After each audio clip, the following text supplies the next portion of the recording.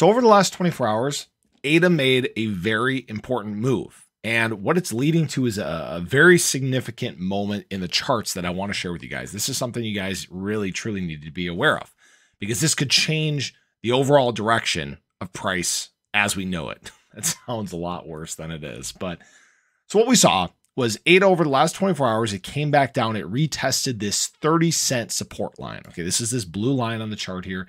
It's an area that ADA has struggled with when it's below it, and it's held when it's above it. Okay, this is something that you guys need to know. Now, this is great because we bounced off it, which means that ADA is still holding its somewhat bullish momentum. Now, here's the thing. The reason that this is significant is this now brings us to the convergence of two very important trend lines. We have this descending triangle that we've had playing out basically since mid-July, all right? And we also have this ascending channel that we've had playing out, I believe, since, what is that, start of June? Yeah, early June. So they are now coming to a point. ADA needs to make a decision essentially by August 4th. So we're only 2 days away from this very significant moment for ADA. Now, what's happening on August 4th? The jobs report. You can't make this stuff up, guys. Sometimes it's funny how these market structures play out here.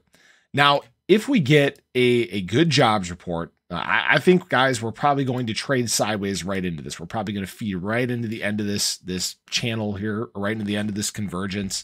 And then ADA is going to make its decision. We're either going to come back down and try to retest this 30-cent support line again. If we miss it, we might go down to about 28 cents.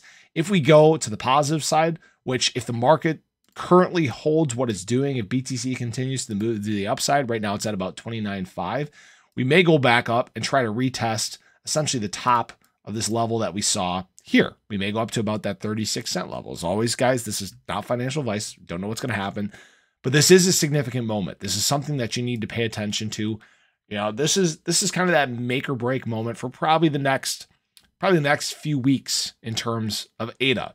So I thought I'd share that with you guys. Now, if you guys haven't checked them out yet already, make sure you guys do so. Check out the channel sponsor, Grape. Again, they're building their own layer 1 chain. If you guys are interested in even just diving in and checking it out, you can use my referral link here. It'll bring you to this sign up page. So all you need to do is just fill this out, sign up. It'll bring you to your page here. You can dig around. There's no obligation. You're not committed to, you know, getting into the presale or anything like that.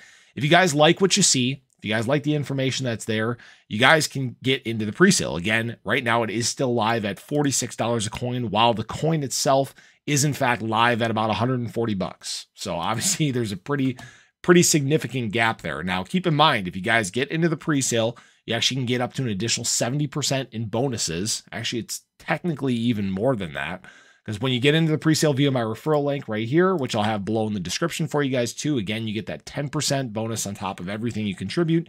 You get the 60% GGT bonus on top, or the 60% GGT bonus, which is the governance token for the chain.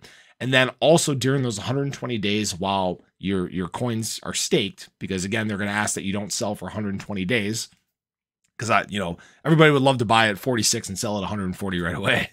You also get a 20% APY on everything you have in that staked period. So something significant there. I think it's worth at least checking out and diving into, doing your research. As always, this is not financial advice, but I'm excited, guys. I'm liking where this year is headed.